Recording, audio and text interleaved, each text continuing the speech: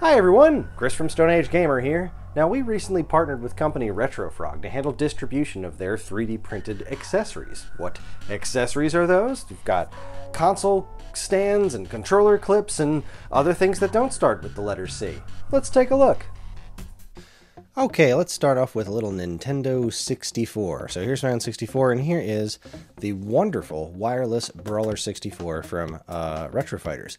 This is a great controller. There's just one little thing about this dongle, right? This is a pretty beefy dongle right here. And when you plug it in to your N64, it's perfectly stable, but there's some give here. This is a wiggly dongle right here. We want to not have a wiggly dongle, so Retrofrog made this. This little doodad right here just clips right on to the dongle. Then you plug it in and ta-da! No movement. It sits flush with whatever flat surface your Nintendo 64 is on. So this is even with the N64's feet right there. And it's well, it's pretty nice. That's not going anywhere now. It just seems nice and stable. So when you're plugging your memory card in and out of here, you are well, it's stable. It's great. And these are made for other wireless controllers too. There's one for the Admiral. I think there's one for another one as well.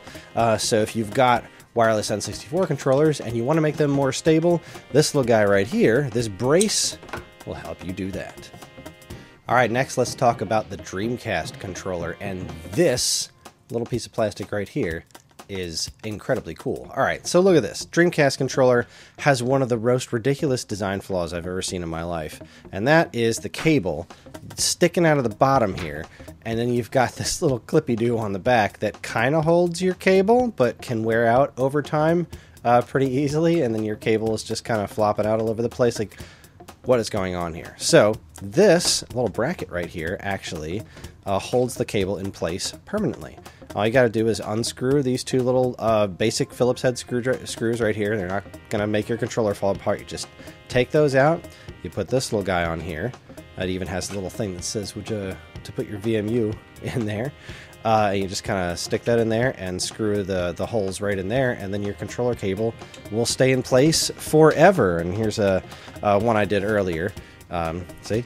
That's it. The controller is right there. It's they come in black, so in case you have these black Sega Sports controllers, it's going to look all nice and blend right in. In fact, you don't even notice it's there, and it just keeps your controller cable where it's supposed to be at all times without any thought of it flopping out and then you being all uncomfortable with your Dreamcast controllers. What a great idea.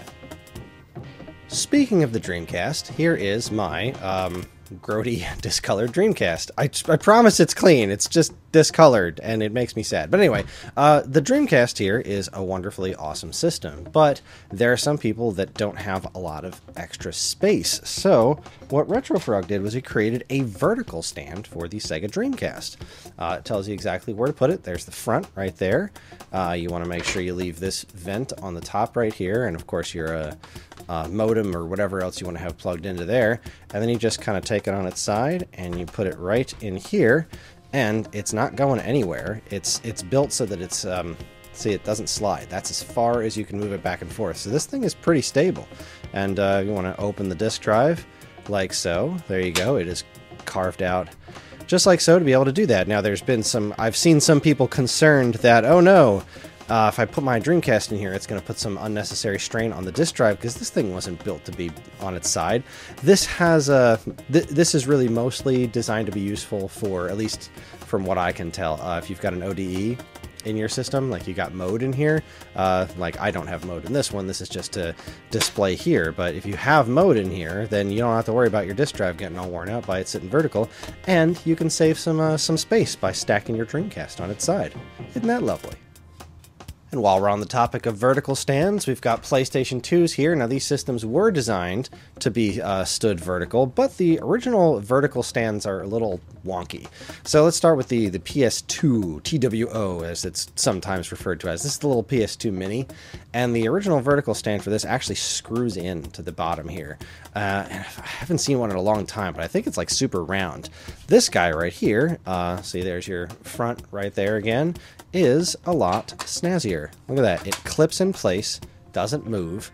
You've got access to everything that you need to, including some dog hair.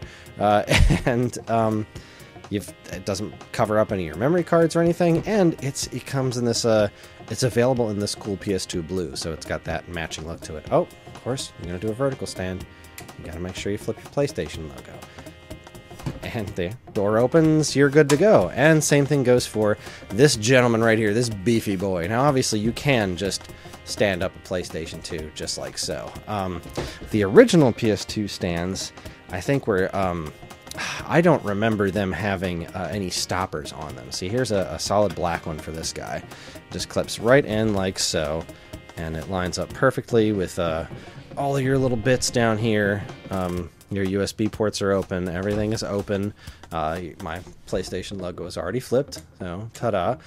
But unlike the original one, I feel like the original one didn't have a back to it, and you could slide this forward and backwards. But you can see this is not going anywhere, and it is available in a couple of different colors. This black one I think looks really sleek on your PS2, so you can just kind of line up all your game systems. Where's that Dreamcast one?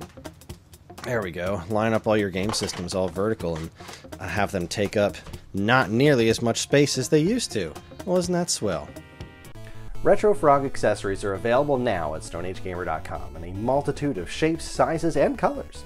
Thanks for watching, everybody. If you liked what you saw here today, please follow, comment, like, subscribe, share, and get down in the comments and let us know what kind of 3D printed objects you would like RetroFrog to make next.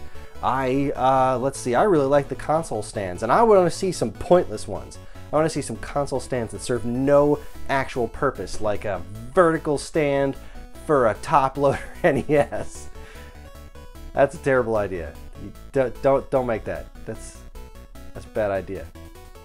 Anyway, thanks again for watching. On behalf of all of us here at Stone Age Gamer, keep playing games.